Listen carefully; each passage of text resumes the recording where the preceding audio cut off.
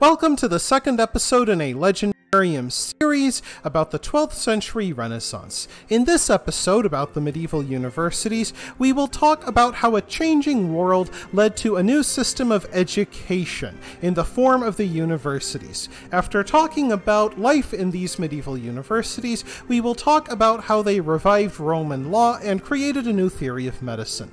The Dark Ages wound up with its name because of the many social upheavals which, for a time, caused a general breakdown in social and political order. Europe suffered from not one but three major crises: the fall of the West Roman Empire, the disastrous consequences of the Krakatoa eruption in 536, and then the Viking invasions and near-simultaneous collapse of the Carolingian Empire. By the 10th century, strong feudal lords began to re-establish a stable, if inequitable, social order. Ambitious peasants, hoping to move up the steps of the social order, might join a textile guild or head to the German frontier. But by the start of the 12th century, education came to be seen as a path to a better station in life for oneself and one's children. However, the old cathedral and monastic schools didn't have the room for the huge numbers of aspiring scholars showing up. So these students went to the cities, where a master could probably be found. However, the solution soon led to new problems. Teachers had trouble collecting fees from impoverished students. Some who claimed to be scholars were nothing but fakers out to cheat students, and even worse, the students were badly treated by the local townspeople, who saw them as outsiders to be cheated and perhaps driven out.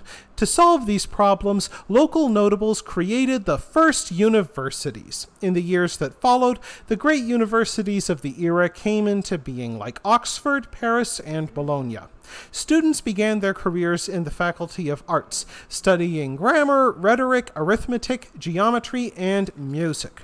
While some lectures from masters occurred, most education took place in the form of disputations, where students would be asked many questions and forced to defend their answer with perfect logic.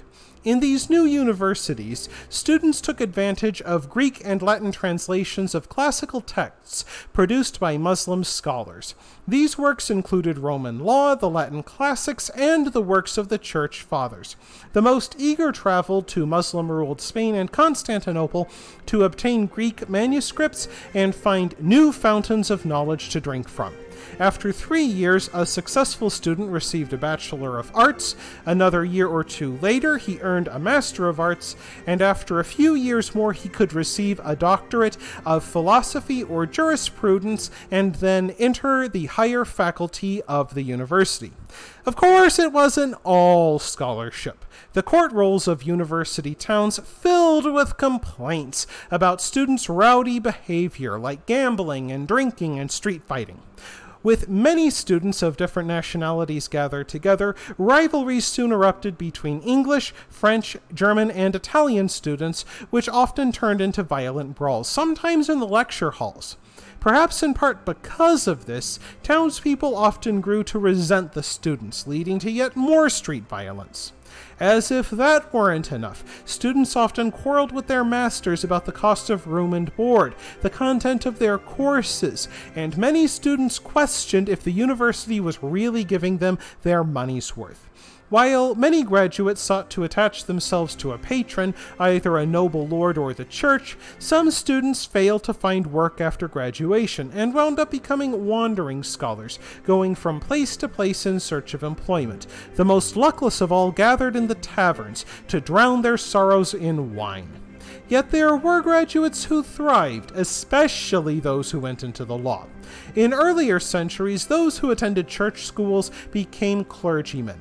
And while many university graduates still went into the church, the study of law became increasingly prestigious and profitable, especially since kings and lords hoped to find legal advisors not tied to the church. Italy, where Roman law endured, became the center of legal studies, with Emerius of Bologna becoming the first great teacher of law. He emphasized careful reading of texts to understand how law could apply to any situation. Another scholar named Gratian became the first scholar to codify Roman law. During the 12th century, the lawyer took his place in government. Kings and feudal lords not only wanted to get legal advice without becoming too dependent on the church, but they also wanted to revive Roman law so they could more effectively govern their realms, didn't lose money to corrupt officials, and create a uniform system of laws that didn't rely on 100 different sets of local customs. A specialist scholar called a glossator studied the original Greco-Roman texts and pulled out the bits that applied to life 700 years after the fall of Rome. Italian scholars spread Roman law as far as France, Spain, and England. Yet the new wave of scholarship didn't just affect law, it also affected medicine. The writings of the Greek physicians Galen and Hippocrates inspired medieval doctors to create a theory of the human body related to the four elements. They believed that 4 bodily humors corresponded to the 4 elements, with blood for earth, phlegm for air, yellow bile for fire, and black bile for water. It was believed that by keeping the 4 humors in balance, a person could keep good health. If the 4 humors fell out of balance, then illness would be the result. Doctors diagnosed sickness by studying bodily fluids, like urine, blood, and sometimes stool. Medical students were warned about patients trying to fool them by giving them someone else's urine. One popular medieval story tells the tale of a lord who gave urine from a pregnant servant girl, and after studying it, the doctor proclaimed that his lordship would soon perform a miracle by having a baby in less than a month. Astrology was also used to diagnose illness, with the doctor studying the stars to determine an ailment. Students were also taught that earthquakes, unburied corpses, decaying crops, and stagnant water poisoned the air, creating a disease-causing miasma. While some of these ideas have been disproven, doctors could still set broken bones, correct sprained joints, remove bone fragments from fractured skulls, and take cataracts from eyes with silver needles.